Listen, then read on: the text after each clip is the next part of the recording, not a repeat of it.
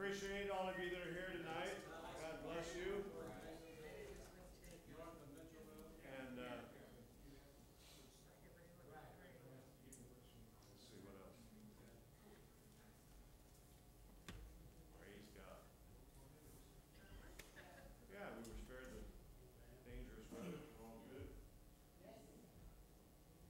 What do we got for announcements tonight? Other than Friday, then we got a.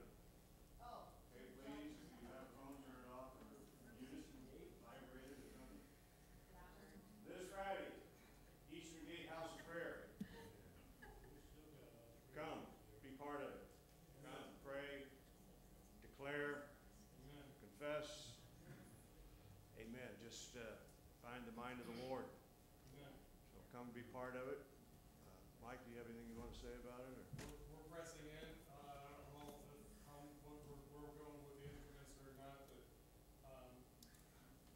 we need to come together. There's a lot of things going on in the unseen realm that need to be broken. And I know we can do it in part, but we don't want to do it in part. We want to do it as a whole body. We want to come together. And many times when God has moved, there's been always an urgency of unity, bonding not only with each other but with the Lord as we are bonding together. So all through this week, ever since last Friday or Saturday, the Lord's been just impressing upon me. We're going to press in this Friday night. Maybe not play too much of instruments and stuff, but we're just going to press in. We have to. Praise the Lord. So if you can be here for any part of it or all of it, please come and do that. Amen. You can come for 10 minutes or 15 minutes, an hour or 2 hours, whatever. It'll be appreciated. There is power in unity, and even the Lord said if where two would agree, or two agree, you can put 1,000 to flight, 10,000, so forth. So you can imagine what could happen if we get 15, 20, 30 people together, everybody believing for a move of God. Yes. Amen. We'll see some results. Praise God. Okay, financial peace. Roberto is going to be doing a seminar of 9 weeks, right, Roberto? Yes. And I'll just let you. What do you? Yeah. So Hamlin, we're going to start doing this series. I'm going to try and do it twice a year in the spring and the fall. To participate, you one have to register, and two, you have to get the materials. They come in a box like this. There is a workbook in here, his book, portfolio with some envelopes and some other things that are going to be used as part of the class. I don't want to quote you how much is it because I don't know exactly it is, but it's going to be about $100 to get that. And then once you have that, if you want to take the class again later on, you can do it. All you have to do is register and check that you have the materials and come. I was contacted by a gentleman that works as an investment advisor, and he did this in 2015. And he contacted me to see if I was okay with him coming and be a resource in the investment session, which is probably going to be like the 7th week. So I already have people reaching out that want to donate their time. He's going to be here answering any questions that you have. So he wants to become the resource for this program for the Central Iowa region. And we're going to be the first ones to be able to use them. So. Praise the Lord. Well, amen. I think it'd be a good investment for anybody. Money talks, and you know the rest of that story. Don't talk, it screams. Yeah, it does. And God wants to provide. I mean, He does, and we need to know how to best utilize that which He does provide. So I think it's a good idea. Roberto's, really pleased with their results, with how they've applied this to their lives and how it's affected them. So I'm just thinking it's a good thing. Amen. We all need a little discipline when it comes to finances. Not me so much, but I know have issues. Okay, financial peace. Everybody'd like to have some. Amen. All right, vision. Without a vision, my people perish. Praise the Lord. And we need to be focused on the Lord and just keep our eyes and ears, spiritually speaking, open to what the directing us and leading us and guiding us. Praise the Lord. Anything else? Okay. Praise the Lord. Any prayer requests? Man, I want to get with you guys. Praise the Lord. Yeah. Just lift up Myron. He's having car trouble and other situations going on. I know he gets into the deep water, then he gets into the shallow water and stuff, but I pray for him to find balance in the Lord. Amen. Lift him up. His transmission is going to need to get worked over, it looks like. He doesn't have the finances for it right now to take care of, so that pretty much shut down his Uber driving at the same time. Keep lifted up. I know people have reached out to him, and it's time for him to totally trust the Lord and us stand with him and Amen. watch for the manifestation of That's right. growth. Praise the Lord.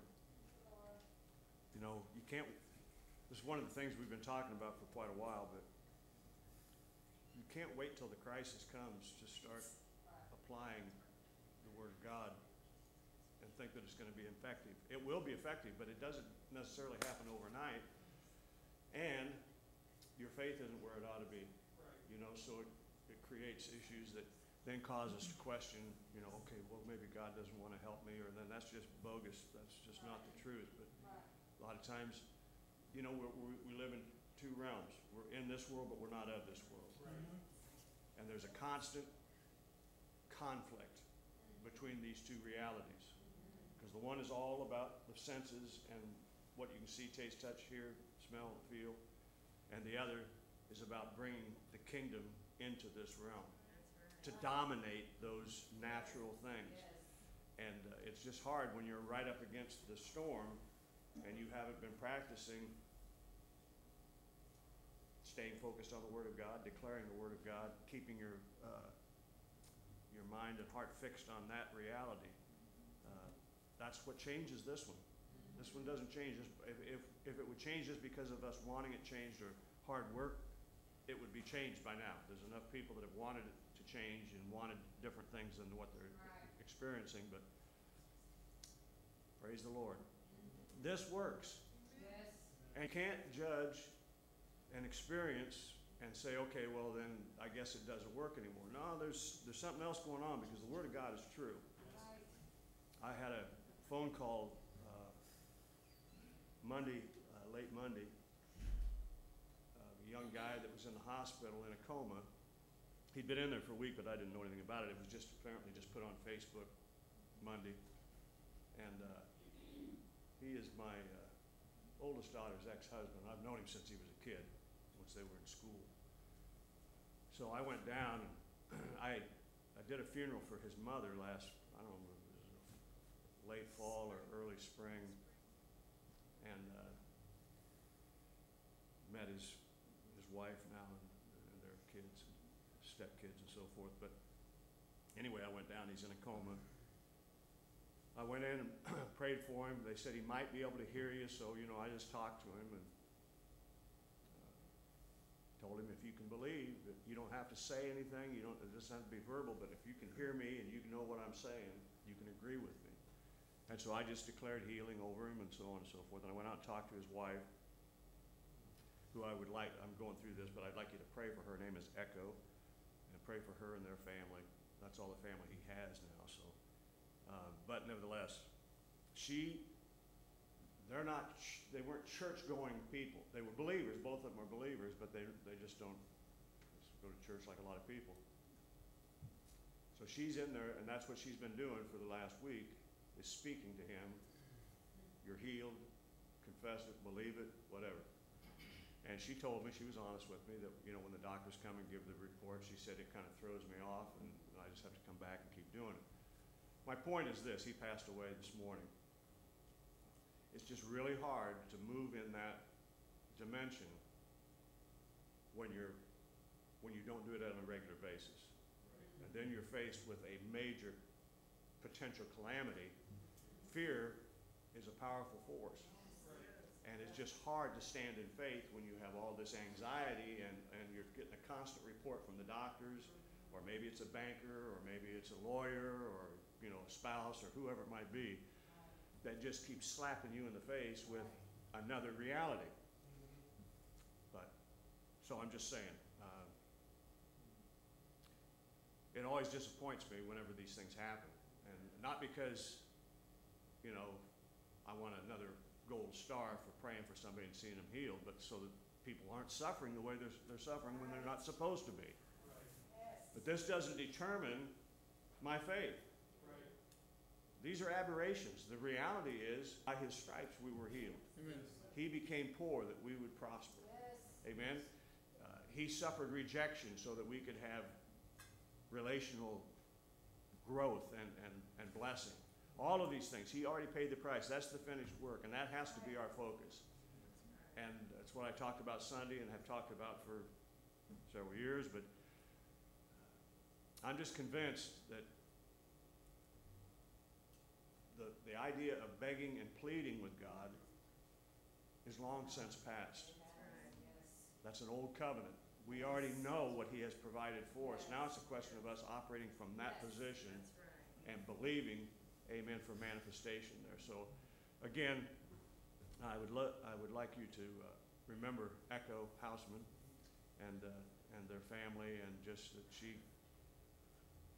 is able to go through this situation with the peace of God, and that things will come together, and she'll be able to rest in the knowledge that Scott is with the Lord.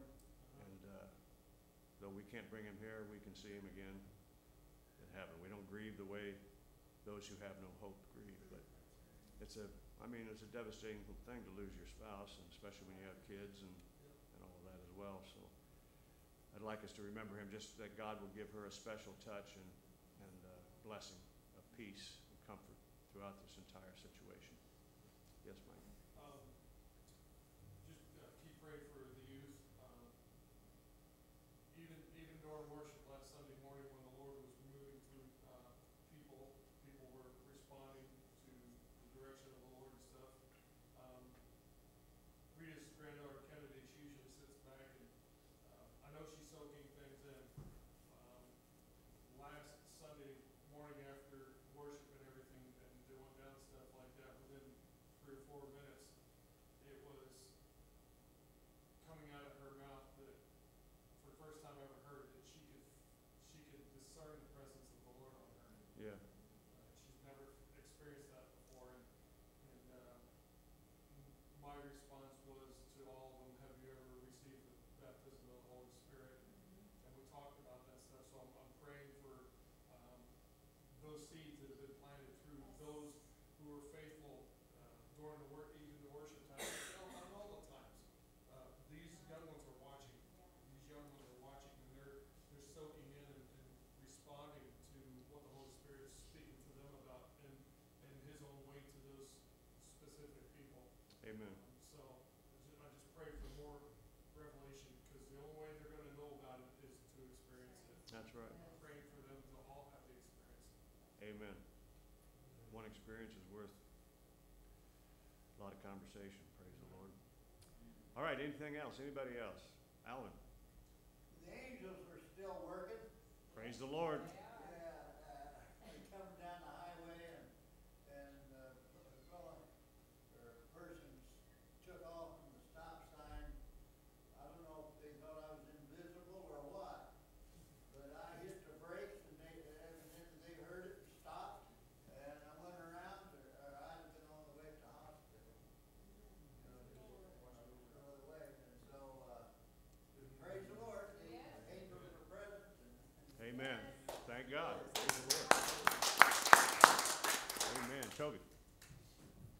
About a week ago Friday, before we left town, to come by the church, it was probably late morning time. I traveled to take her by, and I was just impressed to stop and pray for her. And so I walked the front door and put my hands on it and began to pray about it. Reminded the Lord about all the promises that we've been declaring in this neighborhood, and see the vision of the people lining up down the street and all that. And what Mike's always talked about, the impact this place has on the neighborhood. Right. This church has been here for a long time. back in the 30s somewhere. And we were fortunate enough to be here. God began to deal with me and showed me that like a bucket of water, when you pour out the Spirit, it hit this building. And as you pour water out that fast, it can't contain it, and it spills over into the neighborhood. This neighborhood is going to know this church is here, that God is real and alive. And just keep the faith for everything that you've ever seen for this building and this church and this body, because it will come to pass. Remind you, yes, His word is faithful, standing. Yes, amen. Praise God. Anybody else? All right, let's stand and go to the Lord in prayer. Praise God. Father, you've heard every need, and of course you were aware of it before we brought it to you. But you ask us to cast our cares upon you, to just give every situation, circumstance to you in faith. And Lord, we know that your word says that if whatever we pray is according to your will, and everything mentioned here tonight is according to your will. And if we know it's according to your will, then we know that you hear us. And if you hear us, then we know that we have our petition. So, Father, we just celebrate right now the victory in every one of these situations. Lord, we thank you that you're moving in each and every life that's here. For those that we've prayed for tonight, Lord, that the Holy Spirit is ministering as only you can, Lord. Bringing your life, your reality to those who don't know you, Lord, and to those who are just beginning to know you, Lord. Reveal yourself in mighty and powerful ways. Let them experience the love of God as they never have before. And let the peace that passes all understanding be theirs. Lord, we stand on the promises you've given us, Lord. We declare them to be our reality. And Lord, we know that you have a perfect plan, purpose, and will for each of our lives and for all of us collectively, Lord. And we put our confidence in that you have a good future for us, a plan and a purpose. And for that, Lord, we are eternally grateful and give you all the thanks and the praise. And Lord, we thank you now. We're not going to wait until we see the manifestation. By faith, Lord, we celebrate the victory, the fulfillment of every promise that you've given.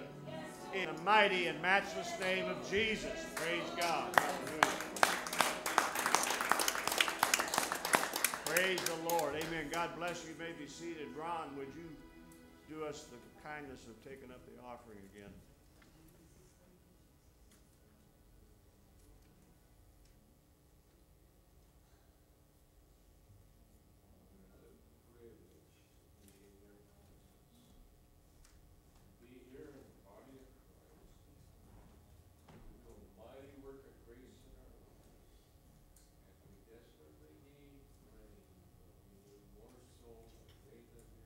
Oh, yes. Yes.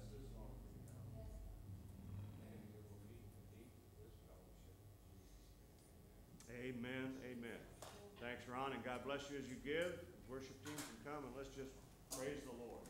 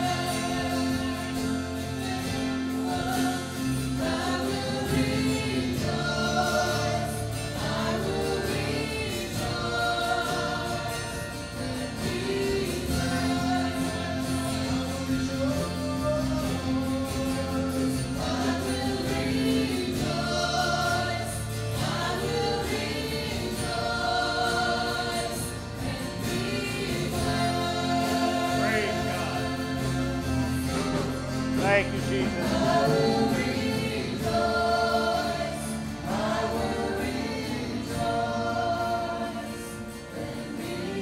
Praise God. Praise God. Hallelujah, Jesus. Thank you, Lord. Thank you, Lord. Let's praise Him right now. Thank you, Jesus. Glory to God. Thank you, Lord. Hallelujah, Jesus. The joy of the Lord is our strength. Praise God. We rejoice in the Lord. Hallelujah. Thank you, Jesus. Thank you, Lord. Glory to God. We bless you, Jesus. We bless you, Jesus. Praise God. Praise God. Thank you, Lord. Thank you, Jesus. Glory to God. Hallelujah, Jesus. Praise God. Praise God. Glory to God. Thank you, Jesus. Hallelujah. Praise God. Praise God. Thank you, Lord. Thank you, Lord. Hallelujah, Jesus. Praise God. God bless you. You may be seated if you haven't already. Thank you, Mike. Thank you, worship team. As always, praise the Lord. The Lord is, hallelujah, inhabits the praises of His people. Praise the Lord. Thank you, Lord. Praise God.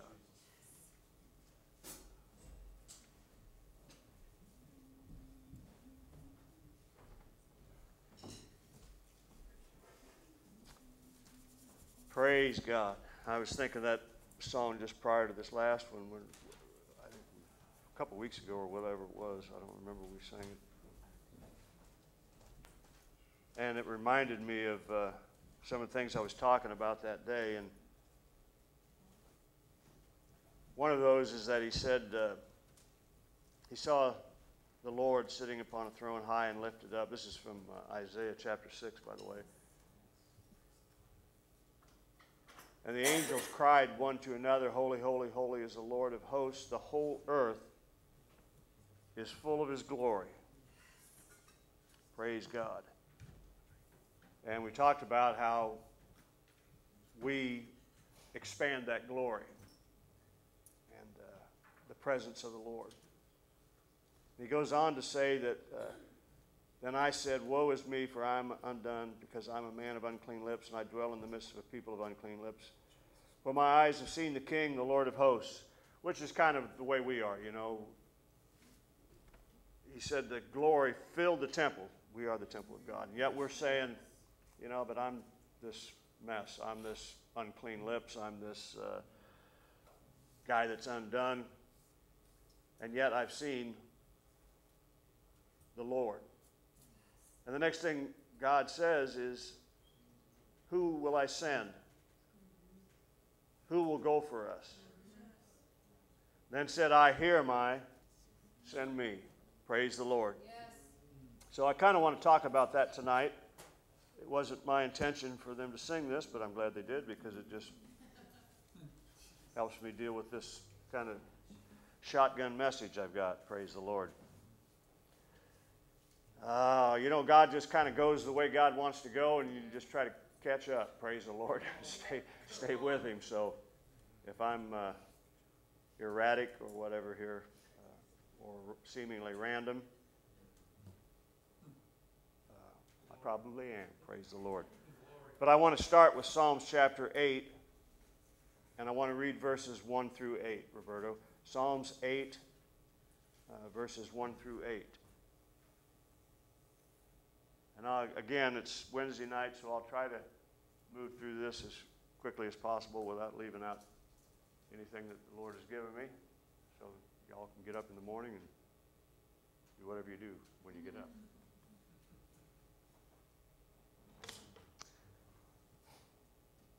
O Lord our God, how excellent is Thy name in all the earth, who has set Thy glory above the heavens. Out of the mouth of babes and sucklings hast Thou ordained strength because of Thine enemies, that Thou mightest still the enemy and the avenger. How does He do it? How does He still the enemy and the avenger? With what we say. Whom will I send, right? When I consider Thy heavens, the work of Thy fingers, the moon and the stars which Thou hast ordained, what is man that Thou art mindful of him, and the son of man that Thou visitest him? Thou hast made him a little lower than the angels, and that word angels, and I'll get to it later, it's poor translation. The actual literal translation is Adonai, or I believe it is, or Elohim maybe, which means God, a little lower than God. Hast crowned him with glory and honor. Thou madest him to have dominion over the works of thy hands. Thou hast put all things under his feet. All sheep and oxen, yea, and the beasts of the field, the fowl of the air, the fish of the sea, and whatsoever passeth through the paths of the sea. Yes. Praise the Lord. So the problem with a lot of Christians, if not most, is that they don't really know who they are. Praise the Lord. They've either forgotten or stopped believing what the Bible says, or else they just didn't ever know it. Because the Bible says where we came from and who we are.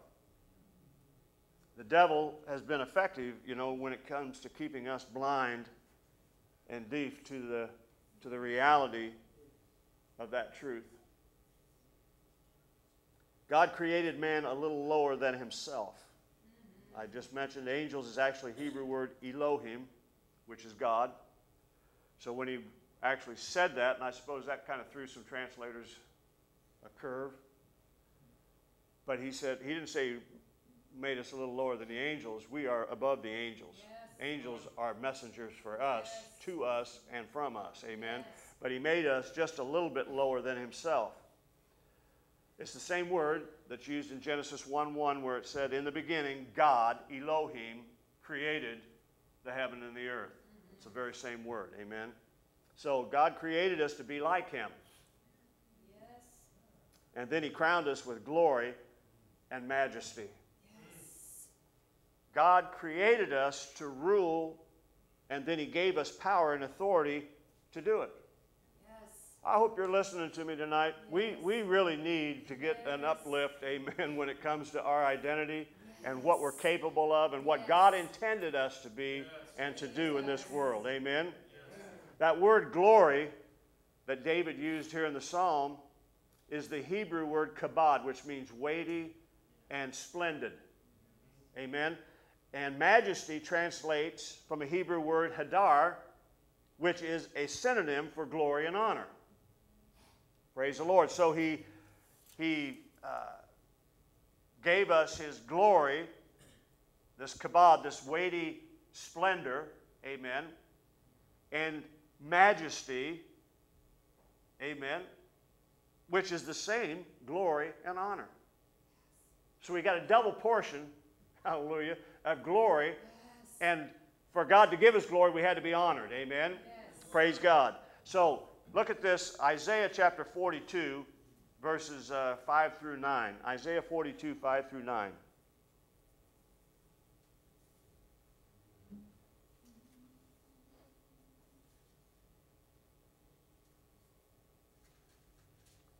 Thus saith God the Lord, he that created the heavens and stretched them out, he that spread forth the earth, and that which cometh out of it, he that giveth breath unto the people upon it, and spirit to them that walk therein. I, the Lord, have called thee in righteousness, and I will hold thine hand, and will keep thee, and give thee for a covenant of the people, for a light, amen, to the Gentiles. Yes, to open the blind eyes, yes, to bring out, this is what he's telling us we're to do. Open the blind eyes, bring out the prisoners from the prison, and them that sit in darkness out of the prison house. I am the Lord, that is my name, and my glory will I not give to another, neither my praise to graven images. Yes. Behold, the former things are come to pass, and new things do I declare before they spring forth. I tell you of them. Praise the Lord. Amen. Amen. All right. He doesn't share his glory with another, but we've been made one with him. Somebody, say praise the Lord again. That's the truth. Hallelujah. He's not giving it to somebody outside of him. He's sharing it with those who are one with him. Praise the Lord. Amen. All right, Matthew chapter 12. Verses 15 through 21. Matthew 12, 15 through 21. See, it's almost too much. In fact, it is too much for the natural mind. But that's why we have to repent of intellect sometimes and just start operating by the Spirit. Yes. Because that's who we are. Yes. I heard somebody say just the other day, and Sally and I were talking about it because it kind of even freaked me at first, but Jesus wasn't born perfect. That's the same feeling I had when I heard it, praise the Lord. He's the second Adam, right? The first Adam was not born perfect. He was born innocent. The reason Jesus could not come through the line of Joseph is because he would have received Adam's nature. He would have gotten the bloodline of humanity. Would have made him guilty. Right? So he wasn't made perfect. He was made innocent to be the second Adam, and then he was perfected through obedience.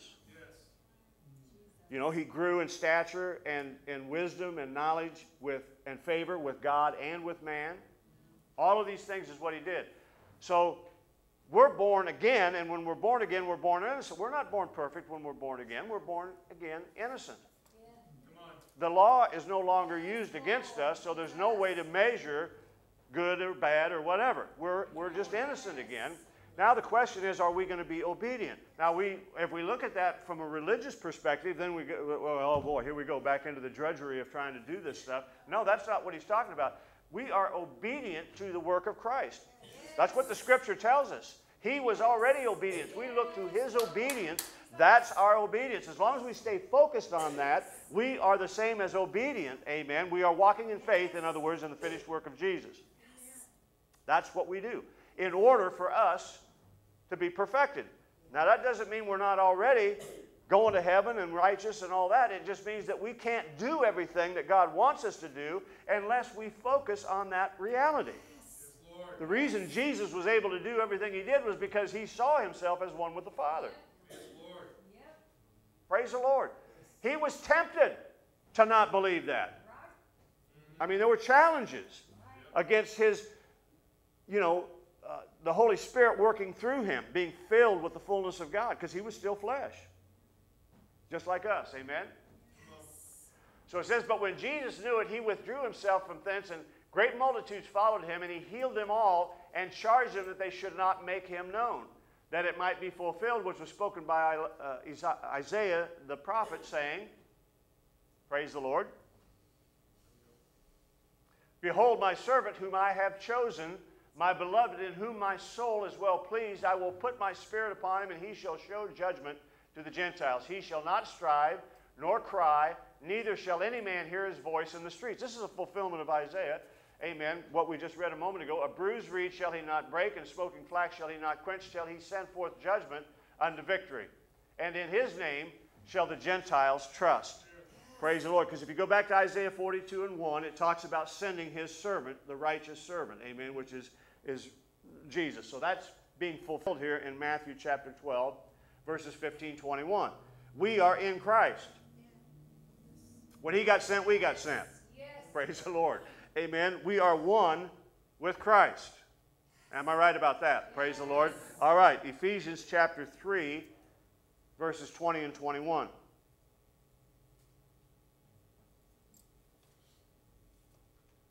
See, if you don't focus on this, then when you read the Scripture, it's always about somebody else. You know, it's always about somebody that's more spiritual. It's always about somebody that's more in tune. It's always about somebody that, is better, knows more, has more, all that. It's not the truth. That we've got to see ourselves here, or we're never going to rise to the place that God has called us to. Amen. So now, unto him that is able to do exceeding abundantly above all that we ask or think. How about you say praise the Lord to that? Unto him that is able to do exceeding abundantly above all that we ask or think, according to what? The power that works in us. Yes. Praise the Lord. Not some outside force. It's what's in us. Amen. Unto him be glory in the church by Christ Jesus throughout all ages, world without end. Praise the Lord. So look, just think about this. The unmeasurable power of God is at work here, and it's at work here in us. In us, praise the Lord. God's glory. Unto him be glory in the church by Jesus Christ. God's glory, God's power. Where? In the church. In us. Yes. Praise God. The glory, hallelujah. God's power and glory resides in each of us if we know Jesus Christ as Lord and Savior. His glory still fills the temple. Amen. 2 Corinthians chapter 4, verses 6 through 10. I'm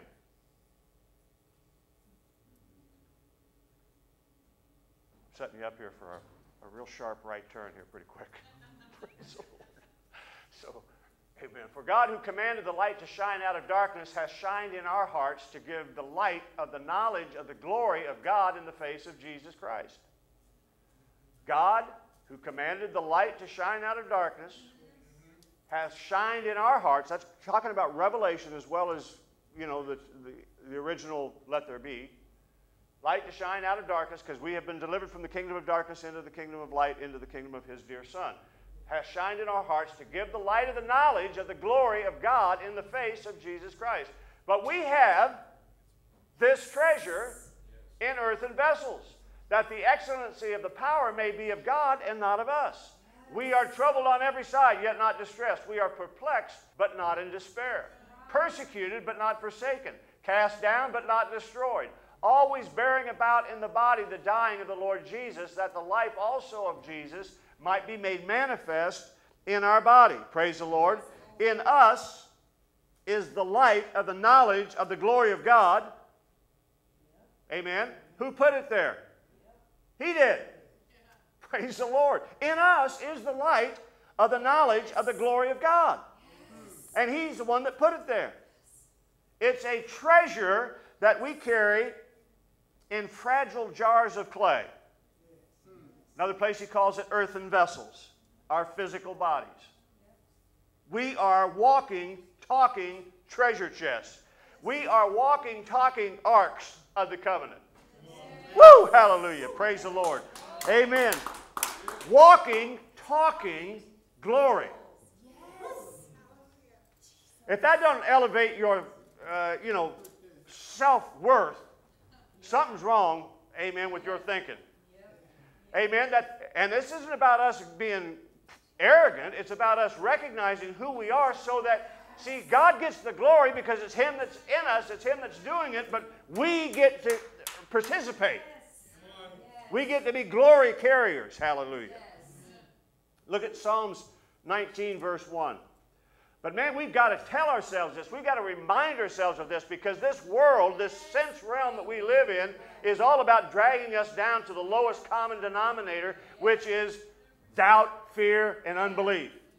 Or everything based on me. Come on.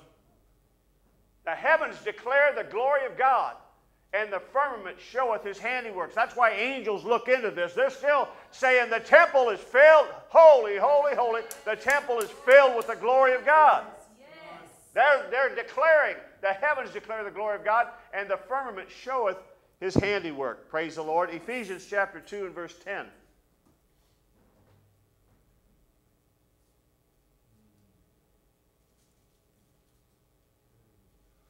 Can you see why the devil wants to keep you blinded to this reality? Because if you find out, if you really begin to understand it, you've got him whipped. Amen. He's got to keep you blind to this reality. He's got to keep you in the flesh to manipulate and to control you and to keep you in fear and doubt and all that kind of stuff. Amen. For we are his workmanship, created in Christ Jesus unto good works, which God hath before ordained that we should walk in them. God didn't create us to do nothing. He created us to show the world what he's like. We have to be aware of our identity to do that. Now, how did God do that? Look at John chapter 1 and verses 1 through 5. So how did God reveal himself? In a man. Right? In Jesus. In the beginning was the Word. The Word was with God. The Word was God. Same was in the beginning with God. All things were made by him, and without him was not anything made that was made. God's beginning to show himself. He's revealing himself through words. All things were made by him. Without him was not anything made that was made. Nothing was made without words. Everything that exists because of words. That's how God operates. That's how God works. In the beginning, right? So in him was life, and the life was the light of men. We've already talked about that. We've got the light. We are the light. And the light shines in darkness, and the darkness comprehended it not. Praise the Lord. So knowledge was given and knowledge was rejected. Not unlike what happened in the garden. All right, John chapter 1, verses 12 through 14.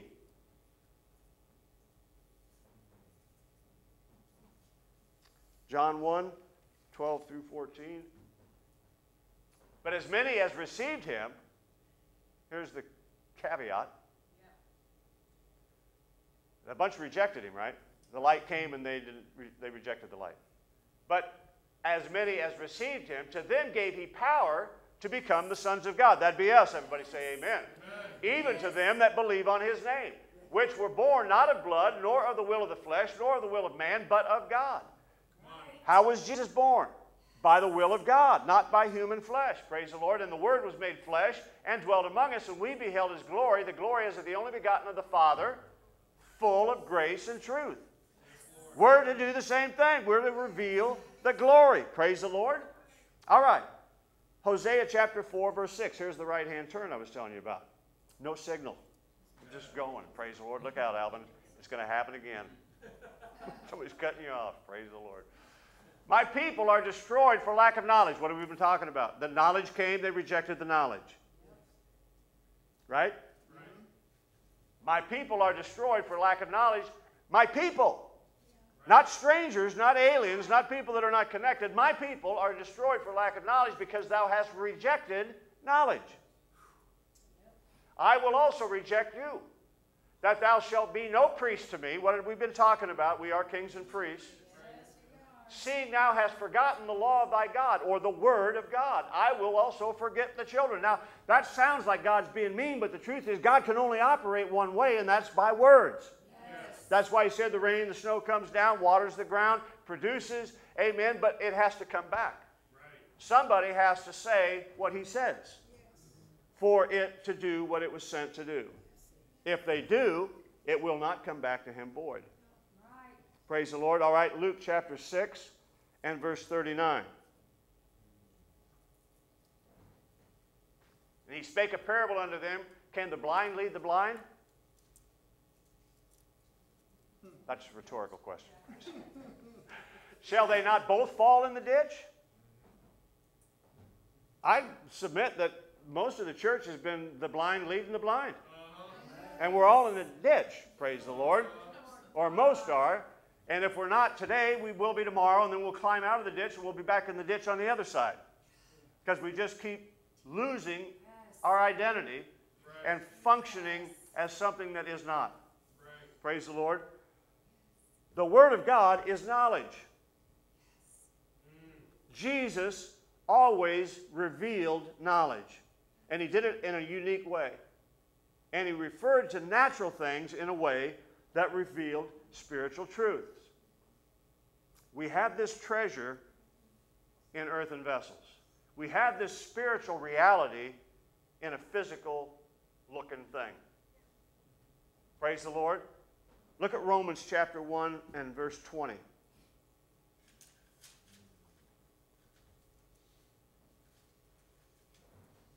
For the invisible things of him from the creation of the world are clearly seen, being understood by the things that are made, even his eternal power and Godhead, so that they are without excuse. Now think about the invisible things. Everything that was created was invisible. Right. Until he spoke it. Right. Amen? From the creation of the world, all the way back to the beginning. But they're clearly seen now. Why? Because he spoke them into existence. Being understood by the things that are made. So we understand the spirit realm by the things that we see, right? We understand how it works because we see the evidence of how that worked. Right? Okay? Even his eternal power and Godhead, so that they are without excuse. People are without excuse because if you know anything about the Scripture, you know that all of this existed in the mind of God. Right. He spoke it and it became.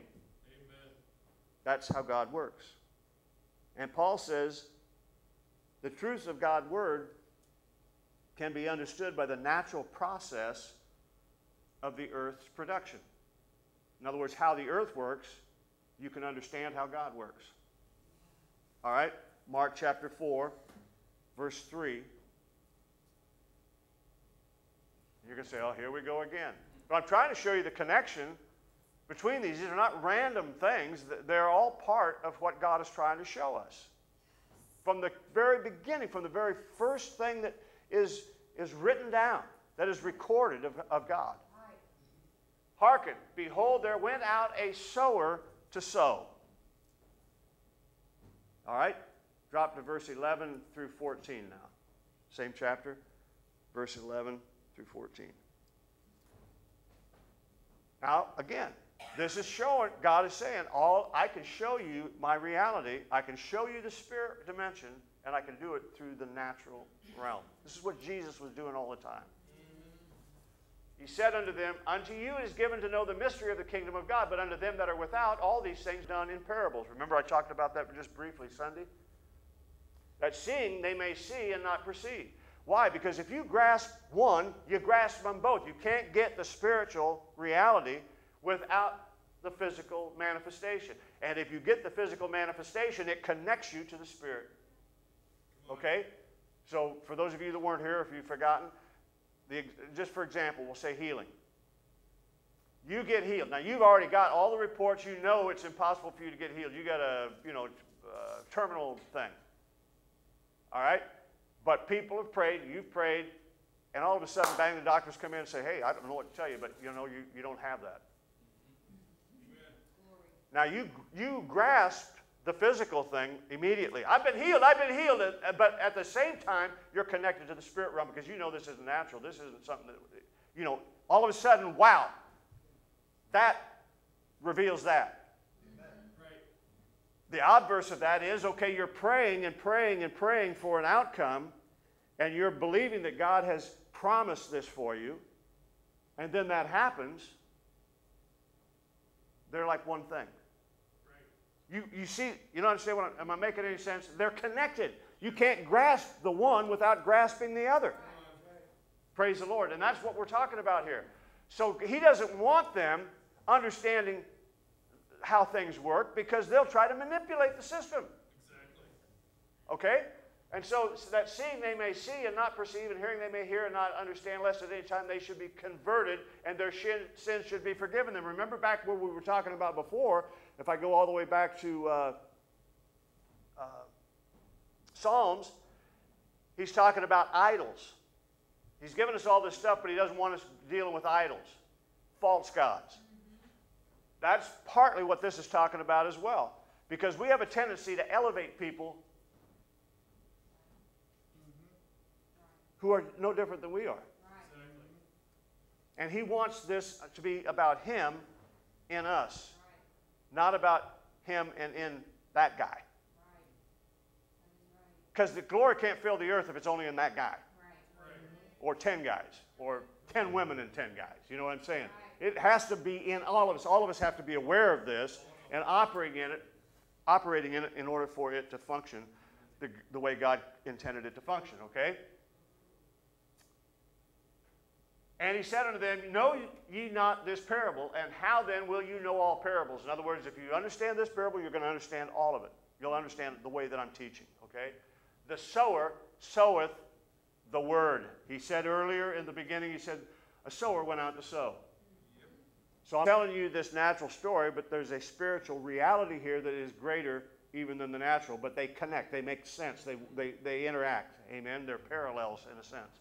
And here, so he explains it. He said, the sower that I told you about is sowing the word. Praise the Lord. All right, let's look at, again, Matthew chapter 13 and verse 3 this time. Matthew 13:3. And he spake many things unto them in parables, saying, behold, a sower went forth to sow. All right, now drop down to verse 11 through 19.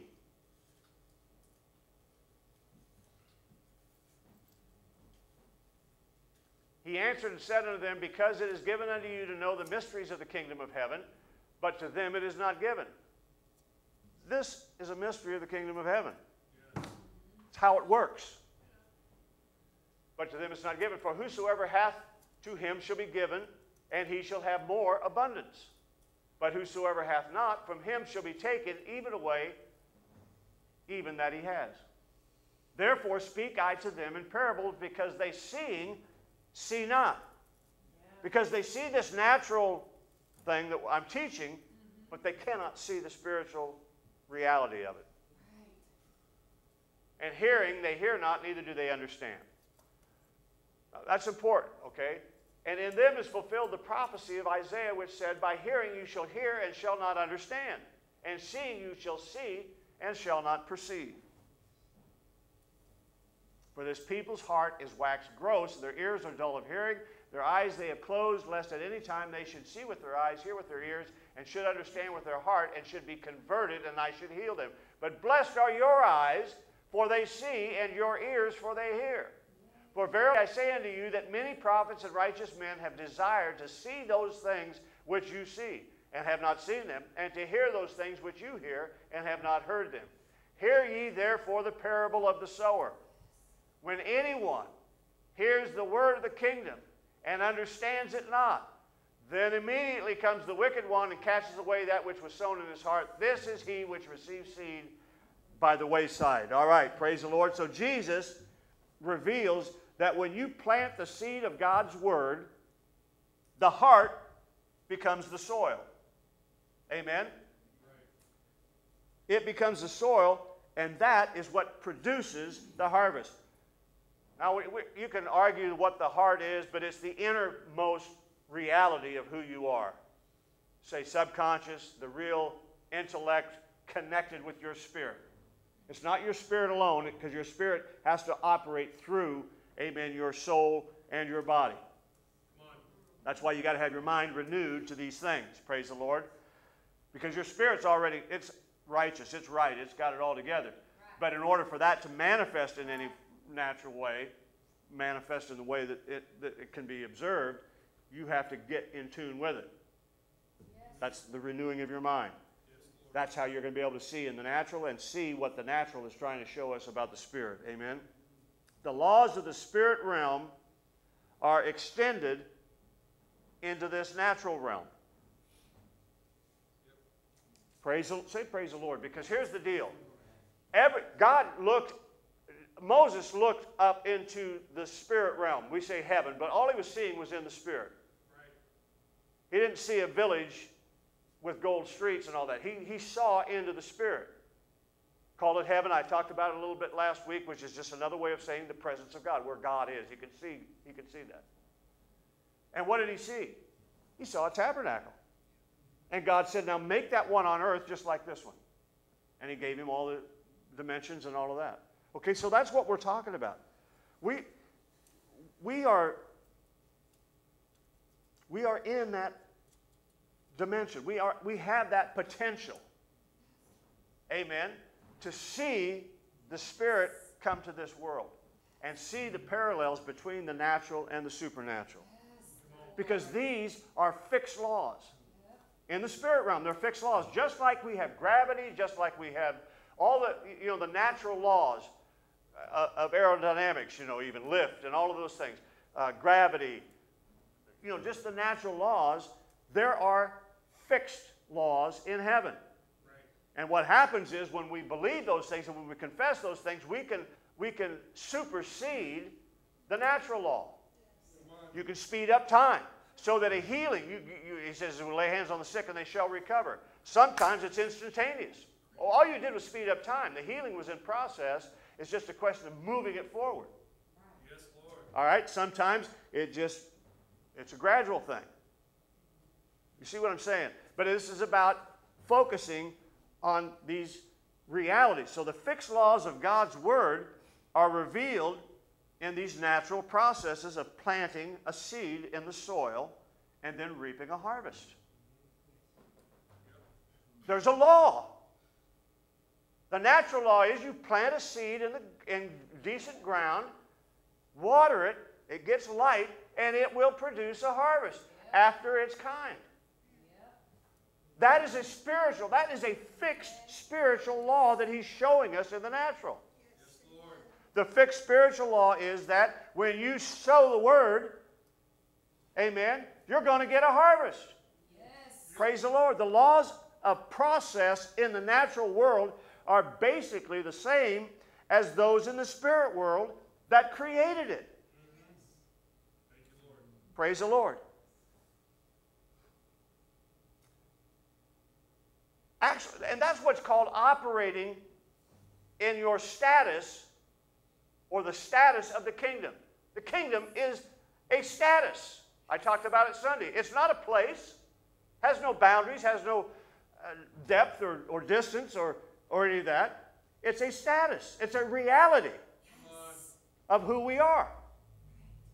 Praise the Lord. So, John chapter 15, verses 1 through 3. So this isn't name it and claim it. This is a law of the Spirit. Just like you can't go out here and jump off the roof of this building and think you're not going to fall down. You're not going to fall up because there is a law called gravity. Amen? And you better have some real faith before you start leaping off of buildings thinking you're going up instead of down. Well, there are laws that are fixed in the kingdom, laws that are fixed in the spirit realm that are just, actually, they're more real and more demanding, amen, than the natural laws here on earth. There you go. And that's the thing he's trying to show us here through the natural, is there is a spiritual truth that's greater than this. Yes. So I'm giving you something, that's what he's saying, I'm giving you something you can relate to. So that you will see the necessity of doing things by the law. These fixed laws. Because I'm the true vine, my Father is the husbandman. Every branch in me that bears not fruit, he taketh away. Every branch that beareth fruit, he purges it, that it may bring forth more fruit. Now you are clean, and this is important, this is what we're looking at here. Now you are clean through the word which I have spoken unto you. Okay, verse 3 reveals that his word is a type of water. That spiritual water cleanses you. Yes. Amen? That's why we have water baptism. It doesn't cleanse you. The Bible even tells us it doesn't cleanse us. It's a type. It's a physical thing trying to show us something that is spiritual. Yep. And then we get all ticked off and freaked out if everybody isn't baptized or something. When it's okay. We're not in disagreement with baptism, but the point is if you don't get the real picture of what that's about, then all you're doing is just going through motions. I mean, you're just doing physical stuff that has no real impact. Right. It's there for a reason, just like everything else is there. Amen? Okay, so Mark chapter 4, verse 14 says, he said, the sower soweth the word, right? Yes. God's word, already told us, we've read it before, is seed from which a harvest is produced. Right? All right, the word will also cleanse and refresh you the same way water does if you're thirsty or tired or dirty or worn out or whatever, right? Take a shower and just open your mouth and it helps, right? All right, Psalms 119 and verse 130. Psalms 119, 130. Stay with me, because we're the glory, see, and we're trying to figure out how. There's laws for this. There's a way. The entrance of thy words giveth light. It giveth understanding unto the simple. Thank God for that. Thank God. Praise the Lord. Praise the Lord. Understanding to the simple. Praise God. Okay, all you gardeners out here.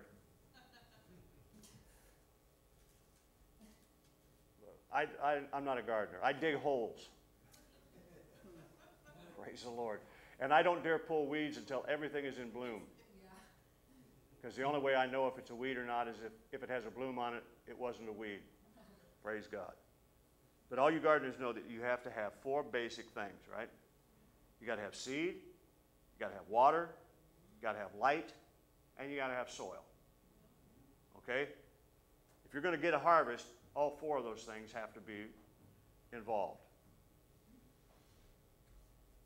A seed that sprouts and comes up will die if it doesn't get light.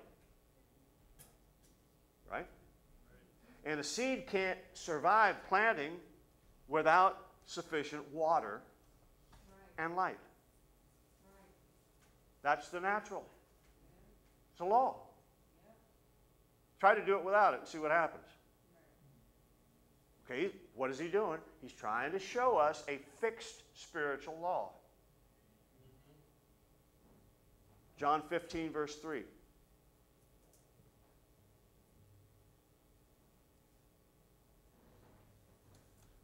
Now you are clean through the word which I have spoken unto you. Okay? The word will clean out the weeds that choke the seed. All right? The word prepares the soil of the heart so that it can produce. Ephesians chapter 5, verse 24 through 26.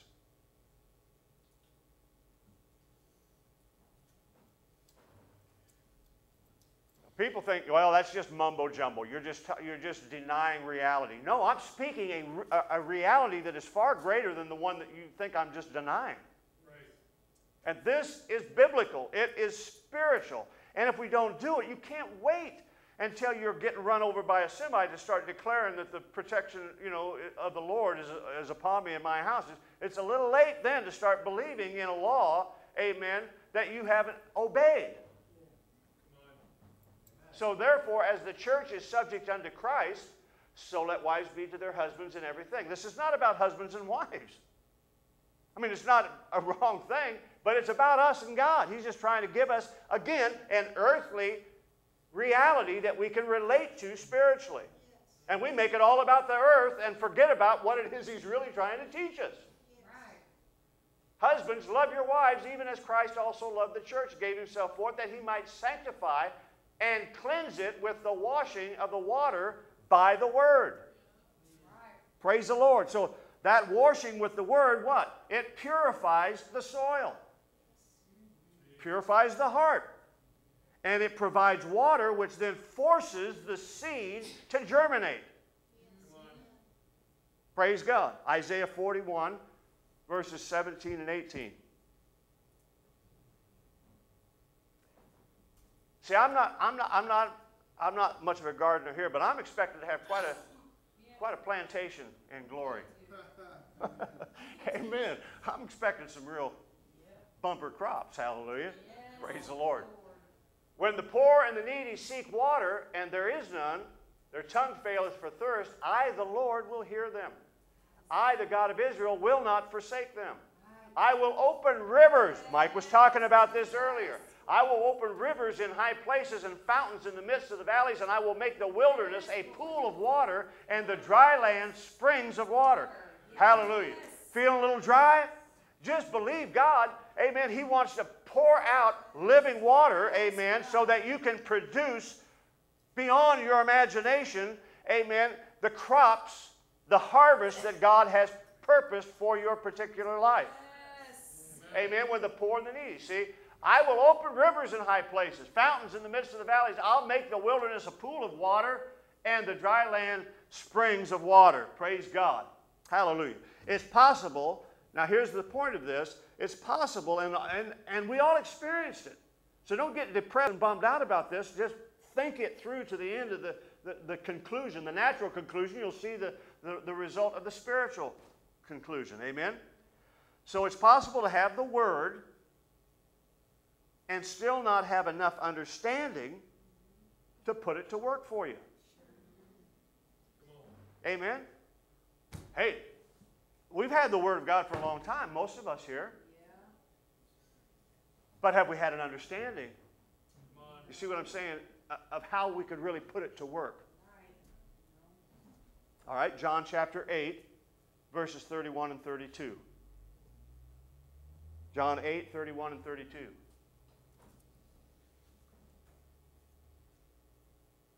Then said Jesus to those Jews which believed on Him, if you continue in my word, then are you my disciples indeed, and you will know the truth, and the truth will make you free. Notice it's not truth alone that sets you free, but it's the knowledge of that truth. Yes. Understanding the truth that sets you free to then be able to act on that truth. Yes. Well, let me just give you another one. Faith is nothing more than you acting on the Word of God. Right. Praise the Lord. Yes. Peter had great faith when he got out of the boat, and then he lost his faith because he did what? He quit looking at the Word. As long as he looked at the Word and obeyed what the Word said was come, he was cool with it. He was keeping spiritual laws that superseded the natural law of gravity. Yes. But he looked away and started looking at the natural, Yes. giving it priority. The laws come right back into effect. Come on. The laws begin to take effect again. Yes, Lord. Amen? So, to whom you defer, to them have power. Yep. That's true in the natural and in the supernatural. Yep. If you give power to the natural laws, they'll dominate you. Yep. If you give power to the spiritual laws, they will dominate the natural laws. Yes. Yes. Praise the Lord. All right. Isaiah 55, verses 10 and 11. So it's not the truth, it's the truth that you have knowledge about that you can actually act on that produces. For as the rain comes down, we talked about this earlier briefly, the rain comes down, the snow from heaven, and returneth not thither, but watereth the earth, and maketh it bring forth and bud. Look at this. It waters the earth and makes it bring forth and bud, that it may give seed to the sower and bread to the eater. So shall my word be. Yeah. There's the natural. Here is the spirit. So shall my word be that goeth forth out of my mouth. It shall not return to me void, but it shall accomplish that which I please, and it shall prosper in the thing whereto I sent it. Praise the Lord. Notice, it's the water that makes it bring forth and bud. Yes. The water of the word forces the seed to produce. Yes. So it's not enough to just say the word. Now you got to water it. The word is seed, but it's also water for the seed. So you can have knowledge of the word, but not have understanding. So you have to keep sowing the water of the word. You have to keep watering that seed in order for the truth to set you free. Come on. Praise God. All right. Matthew 21:21. Can you see that it's important that we don't just read the word, but that's what we're talking. That's what we're saying. Jesus said, I and my Father are one. I only say what I hear my Father say. That's why he got the results that he got. That's why the spirit realm dominated the natural realm in his life. Yes. He kept sowing the seed, and he kept watering the seed, and it forced it to produce. Yep. Jesus answered and said unto them, Verily I say unto you, if you have faith and doubt not, you shall not only do this which is done to the fig tree, but also if you shall say unto this mountain, Be thou removed and be thou cast into the sea, it'll be done. Yep. Amen. Now that's a strange statement. How could you have faith and doubt at the same time? I mean, it bothers me. I don't know if it does anybody else, but if you have faith and doubt not, Yeah. seems redundant. Why would you even say that? Because apparently it's possible to have faith and doubt operating at the same time. Sure. And most of us probably have experienced it. Only we just assume that it's because I don't have faith that I've got doubt. The truth is you have faith, or you wouldn't be saying what you're saying in the first place, right? But there's also doubt there at the same time, all right? Look at Mark chapter 1, verse 40 and 42. And I'll just show you an example here of what Jesus is talking about. So there came a leper to Jesus, beseeching him and kneeling down to him and saying unto him, If thou wilt, thou canst make me clean. And as soon as he had spoken, immediately the leprosy departed from him. Can you go back to verse 41? Because I don't think I read it. 41 prior to this. It's just where Jesus says, I will. He said, If thou wilt, thou canst make me clean. And Jesus moved with compassion, put forth his hand and touched him and said unto him, I will. Not only can I, but I will. And as soon as Jesus said that, immediately the leprosy departed from him and he was cleansed. Yes. So here what you've got is the leper had the seed. You can. You're powerful enough to do this. So he had some seed, right? He had some word. But he didn't have enough water of understanding to germinate that seed. Come on. Right? So he's got faith and he's got doubt at the same time. The seed of you can needed to be watered so that he would. Am I making sense? Praise the Lord. So Jesus waters dry spot by saying, I will. And immediately, Jesus didn't do anything else. He just watered the dry area. And immediately, the leper was healed. Why? Because the word got watered. It germinated. It produced a harvest. Yes. When Jesus removed the question mark, the leper's faith was released, and healing resulted in a harvest. The leper had faith that Jesus could, but until he had understanding that Jesus would, there was no manifestation. So how do you do that? You have a word. You know God heals. You know God prospers. You know God delivers. Yes. But will he for me? See what I'm saying? Because we got all kinds of crap that we lived with and that we grew up with that is telling us a whole other story, a natural story. And that's why you have to keep watering that seed with the word.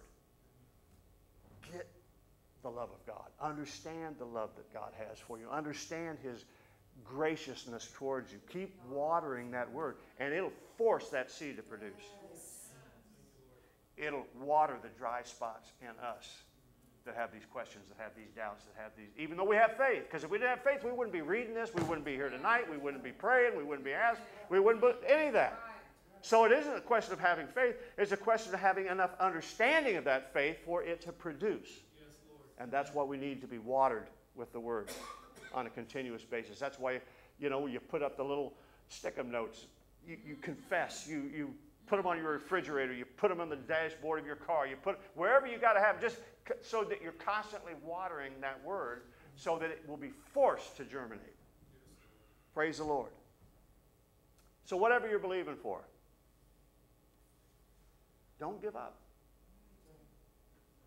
Just what Toby said. We got to confess those promises. We got to confess those visions and those words of knowledge that people had about the church. We need to water the words that God has spoken through people. And we continue to water the seed with more word until it saturates that dry area and produces a harvest. What is that? The glory of God revealed.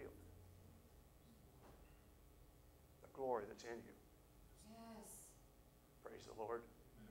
The treasure that's in you. Treasure, a harvest so vast you haven't even been able to imagine what it might even consist of. Can you say praise the Lord? Give the Lord a hand tonight. Praise God. You want to be spiritual? That is spiritual. That is operating in the Spirit. That's walking in the kingdom. That's operating by the kingdom principles. Those laws work. They are established, fixed laws. And when you begin to see them that way, you'll begin, look, we don't do stupid stuff like take off in an airplane with no gas in it. We don't jump off of buildings unless we're out of our minds. Right? Why? Because we understand some basic laws. You can't do that and get away with it. But if you obey those laws, you can work with those laws and be blessed by them. The spirit realm is exactly that way. That's why we have these parables, is so that we can, not so that we can say, oh, what a cool story. No, he's trying to show us how the kingdom of God operates, how the spirit realm functions. And that needs to be our focus so that we can have everything that God has promised us. Amen. So that God receives all the glory and the earth is filled with it. People cannot deny it. Right. Amen? Amen. God bless you all for being here tonight. Amen. Go. Stay focused. Keep the laws. Amen. And it'll set you free. Hallelujah. God bless all of you. Appreciate you being here. Hope we'll see you back here Sunday. Have a good rest of your week. And Friday night. I'm sorry. Come Friday night. Come Friday and water the Word. Praise the Lord.